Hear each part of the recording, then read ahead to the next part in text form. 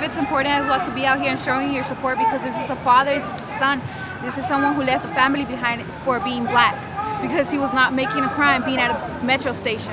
And if it's going to be that way, we need to stand up as a community and know that racism and criminalization toward our people is not going to be taken in absolute discretion. We're going to voice out it, and we're going to be together, because only as a community we will stand toward the hatred and the discrimination this country faces. Well, it's important to be here today because we definitely need justice in this criminal so-called justice system. Obviously there hasn't been for several years. I mean, this is not just about Oscar Grant, but all the other countless individuals who have been attacked and victimized by police and killed.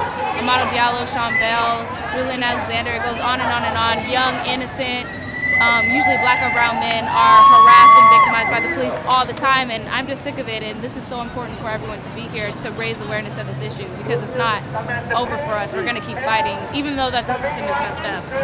I just wanted to come out and lend support. I wanted to bring my children out because I wanted to give them a connection to the stories and the events that they hear about on the news. I explained to them that Oscar Grant could have been their uncle, could have been their cousin, and that it's important that we lend support and we stand up in order for them to know that they also can be a part of the change. Because it doesn't matter where we are in America, it doesn't matter if it happened outside of America, it affects our people regardless, because we are all oppressed.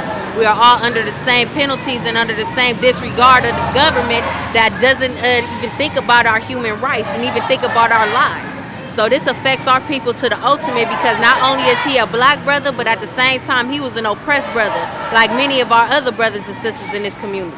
That's why we put so much focus on organizing and showing our support for this case, because this brother, like Lavelle Mixon, didn't want to take the oppression. So of course we're going to support the brother.